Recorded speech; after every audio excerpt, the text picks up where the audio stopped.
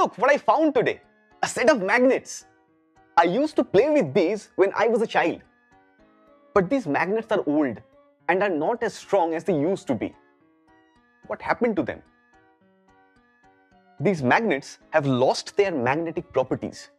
See? They are not even attracted to each other. I think I know why these magnets aren't working well.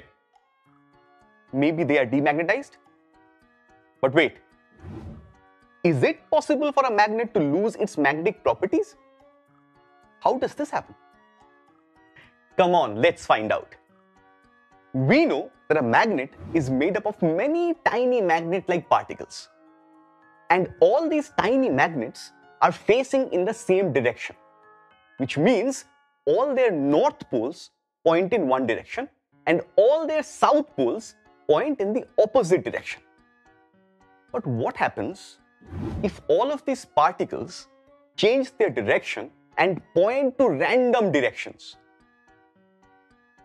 Well, when that happens, the magnet loses its magnetic properties. This is when we say the magnet is demagnetized. But this still doesn't answer the question. How was the magnet demagnetized?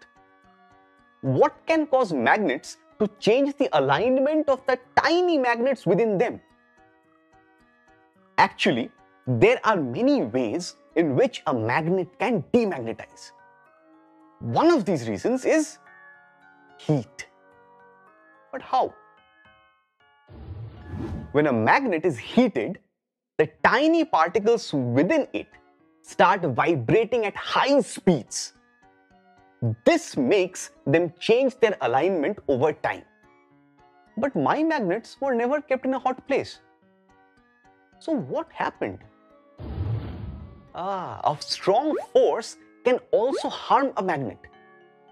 For example, if we hammer a magnet, it can break the alignment of the particles. Eventually, this demagnetizes the magnet. Time can also affect the life of magnets.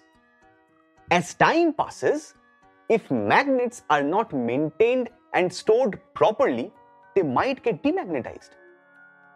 Sometimes, if a magnet falls, there is a high chance that they will get demagnetized. Whoa, there are so many things to be careful of. What can we do to properly store and take care of magnets? Let us look at the ways magnets can be kept safe from becoming demagnetized. Where is it? There it is, a wooden box.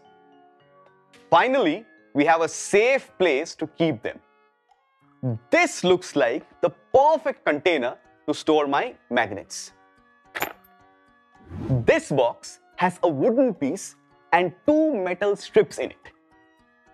We should keep these bar magnets in pairs and separate them by placing a wood piece in between them. Ensure that the unlike poles are pointing in the same direction. Then we should place these magnetic keepers at the ends. A magnetic keeper is a soft iron or steel metal piece that joins the two ends of different magnets while storing them. But how do we store horseshoe magnets? Both of the magnetic poles point in the same direction. The solution is simple. We just have to place magnetic keepers at the poles. That's all it takes.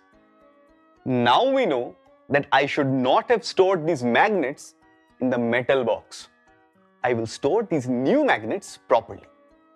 Why don't you try storing your magnets in these ways? And remember, we stay curious.